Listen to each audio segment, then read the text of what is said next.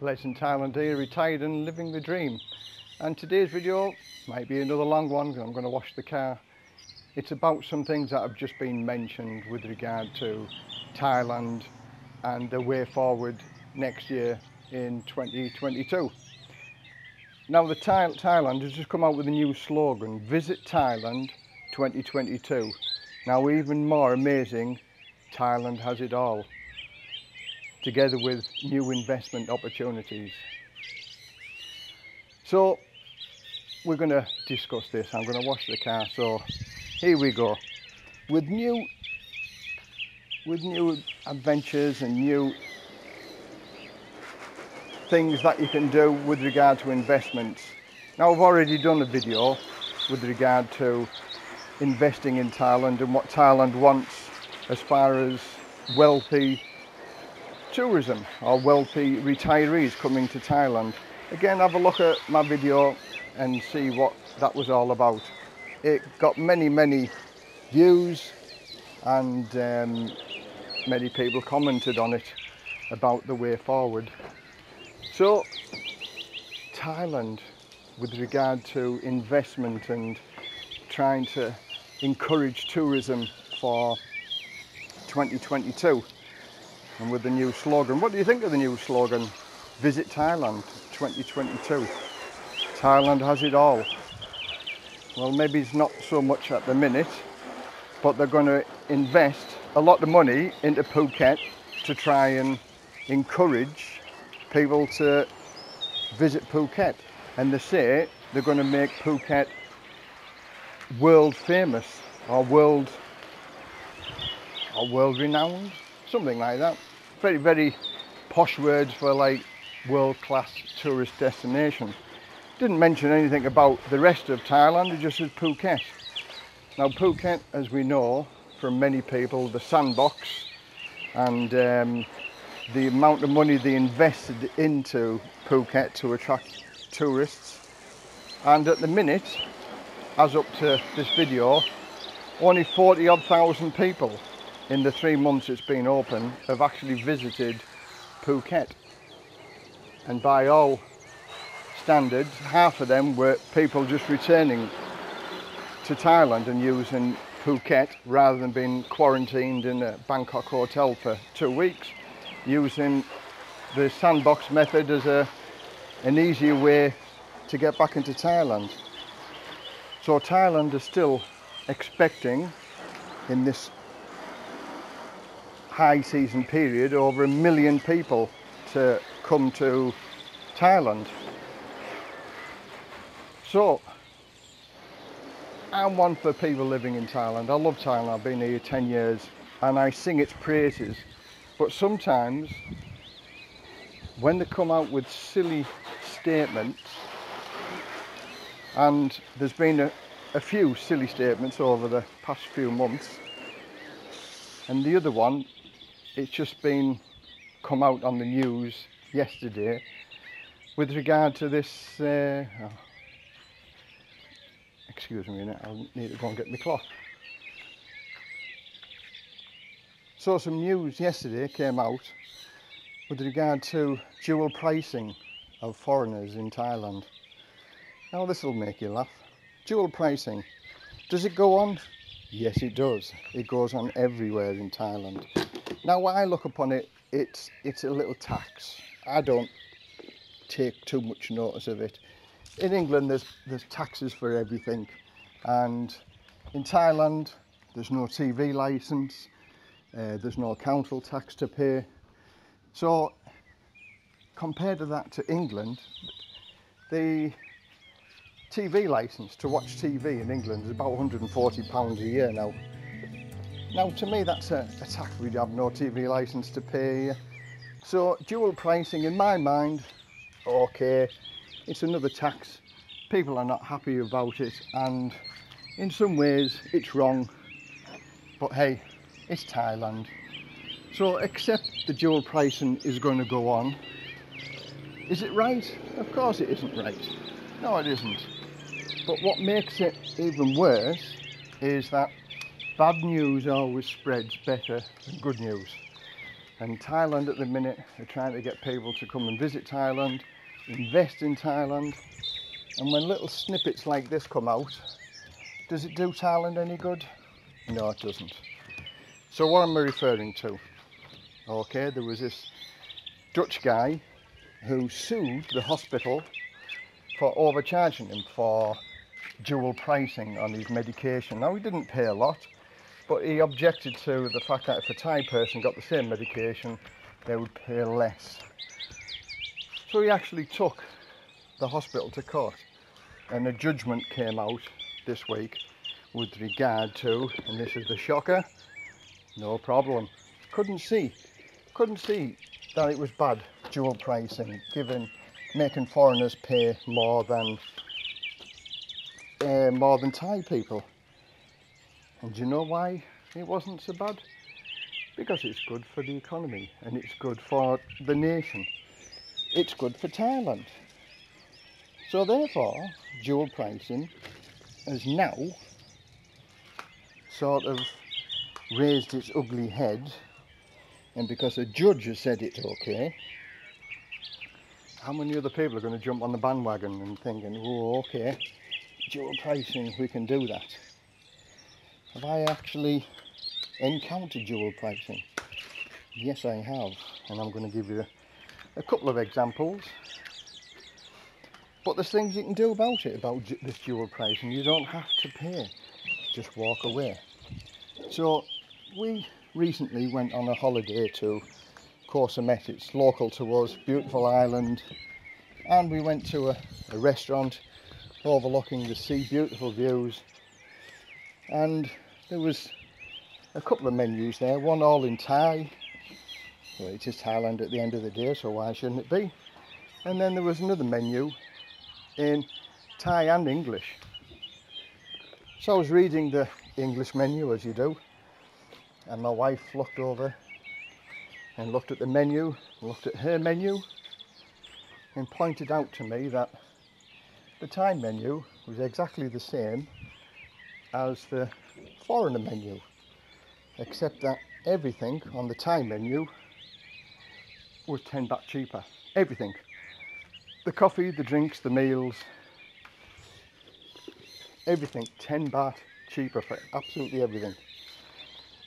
So what did we do? We got up and we walked out and we left. Now that is so blatant dual pricing for foreigners and for Thais. I wonder how many other people have just walked out, or whether the Thai people, because of this face thing, they don't say nothing and they just accept it. Now I thank my wife for doing that, because, you know, one, saved me a little bit of money. Wasn't a lot of money, but it's the principle of it is my working out of it, the principle of it, double pricing. And another occasion, we have a local shop where we get our water from. Bottles of water here for a big 20 litre canister of water is 10 baht. And normally when we go there, my wife goes into the shop and pays for it, and then I put it in the car. And she doesn't really say nothing. It's 10 baht to my wife. And then one day I went in, because my wife wasn't with me, and she said 15 baht. And obviously, because I don't speak Thai, I'm thinking, oh, it must have just gone up then. It's gone up from 10, it's been 10 baht for years. So I didn't question it. I just thought, yeah, okay. 15 baht. Wasn't a lot for 20 litres of water. And then a week or two later, we went back to the same shop to fill up with the water again. My wife went in and paid 10 baht. So, since then, we don't visit that shop. So in some ways, they just cut their own throat by dual pricing foreigners.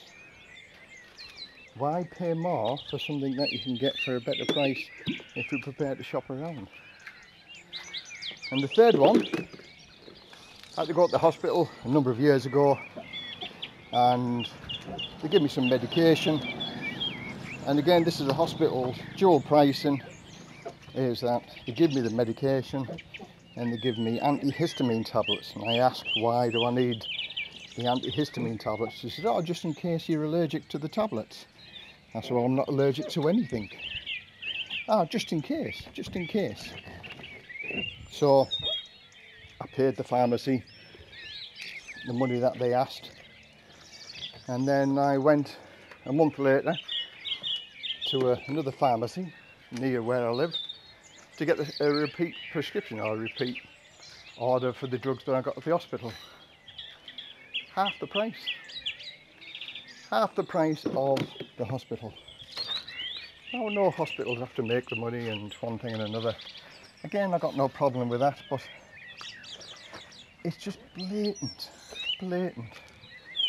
In Thailand, they're trying to do the best to encourage people to come along. I will always say Thailand is a lovely place to live, even with these payments, extra payments that you have to pay. Just regard it as an extra cash. Sorry, can you hear the thunder in the background? I'm washing the car and it looks like we might get a thunderstorm. So again, don't be too hard on Thailand because of the dual pricing. As I say, some bad news makes it worse, because bad news always goes further. But dual pricing goes on everywhere in the world.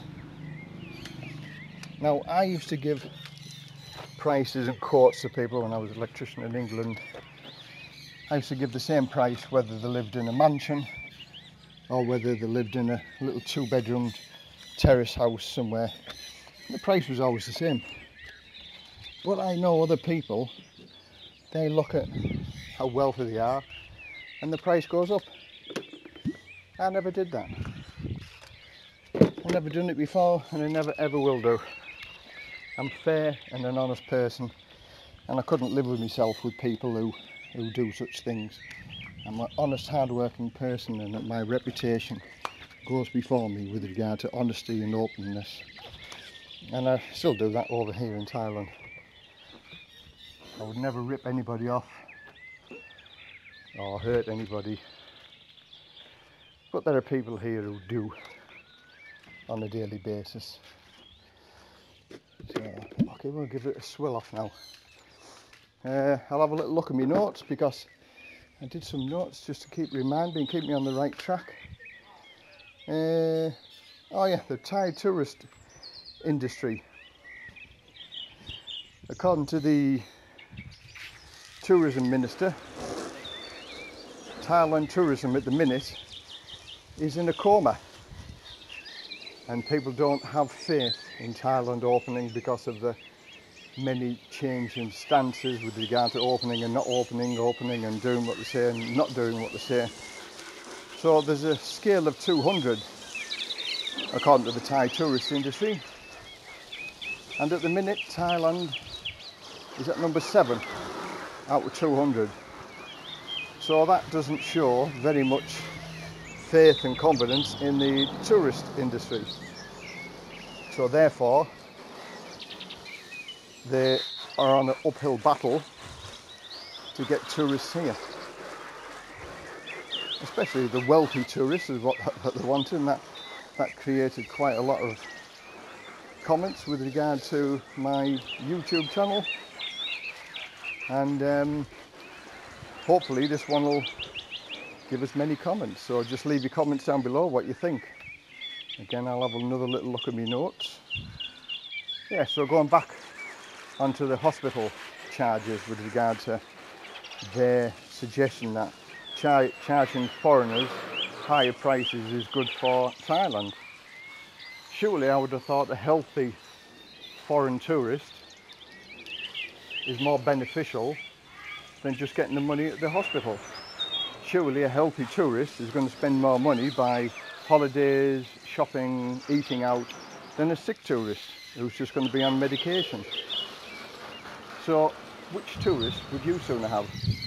A healthy tourist who's going to go out and spend the money in the shops, the restaurants, the bars, the clubs, wherever, or somebody who's sick and is going to be staying at home and on medication? I know which one I'd sooner have. I know which one I'd sooner be. I'd sooner be the healthy tourist who doesn't mind spending his money wherever, in very nice restaurants or holidays and things like that. I live on 50,000 baht a month, and I spend that every month. So a healthy tourist is better than a sick tourist in my mind.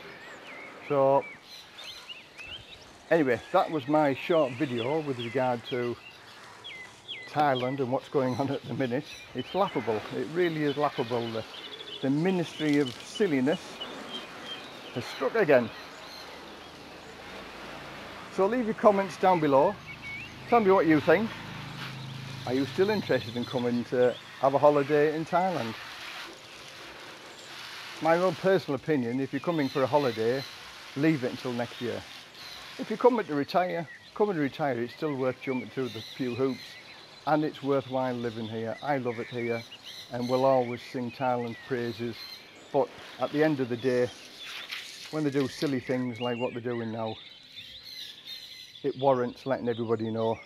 And I don't feel bad about it. I just regard it as a tax. Some taxes that I didn't have to pay in England. So from Les, retired and living the dream, until the next video, bye for now.